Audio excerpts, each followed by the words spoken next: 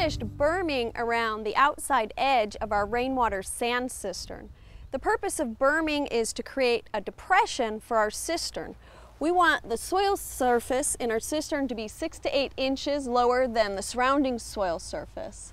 The reason for this is to aid in water percolation. As water enters our sand cistern, it's not going to move immediately into the soil, and instead it's going to pool on the surface. So we have this nice depressed area where water can pool and then slowly percolate through our sand columns and our soil down into the storage area below.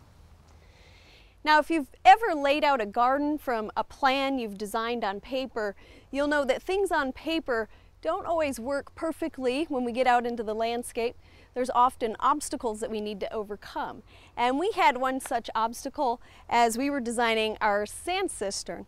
The under drain that we laid to pull off the excess or overflow water from the cistern happened to be about 6 inches higher than what we were expected.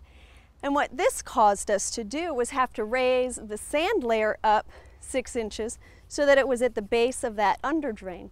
And of course, as we raised everything up, our final soil layer ended up being also 6 inches higher than we expected. And this might not be a problem in some areas, but what happened is the soil surface in here ended up being higher than our cottage. What we've done is raise the soil level surrounding the cistern.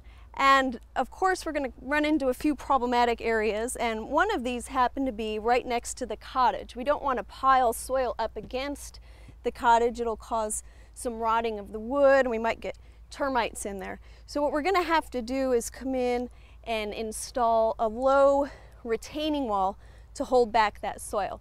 Now, of course, there's a plus side to this extra work. What we've ended up doing is creating a really nice raised planting bed that we could grow in later.